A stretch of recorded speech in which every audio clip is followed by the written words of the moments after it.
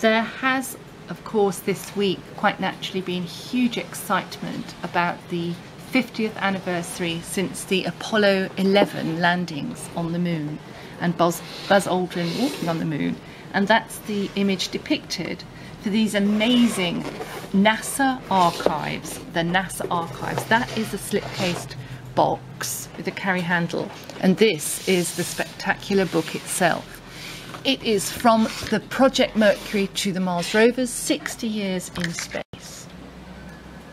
The NASA archives. It is absolutely stunning in its quality.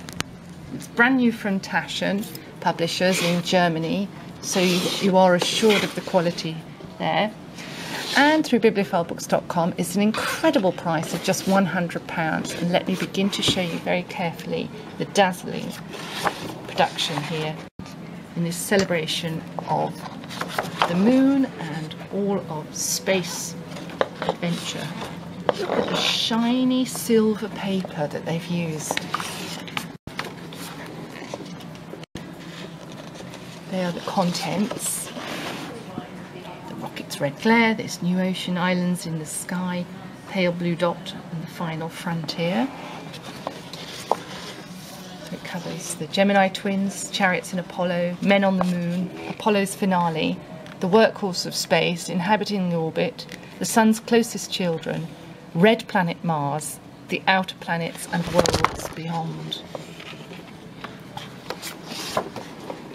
From Jules Verne to space stations.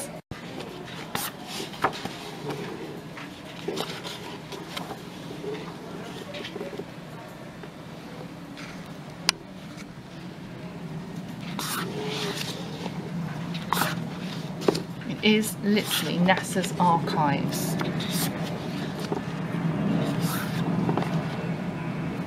About the training of Neil Armstrong, the space race, of course, with the Russians.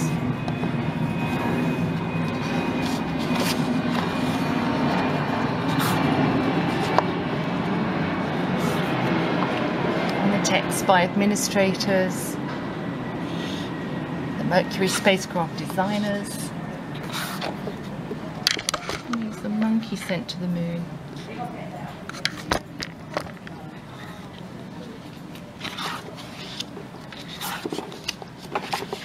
We're only at not even halfway through the book. You can see the quality and the black paper and silver decoration, the beautiful, beautiful photographs and the men in space. This is archival material that's never been seen before.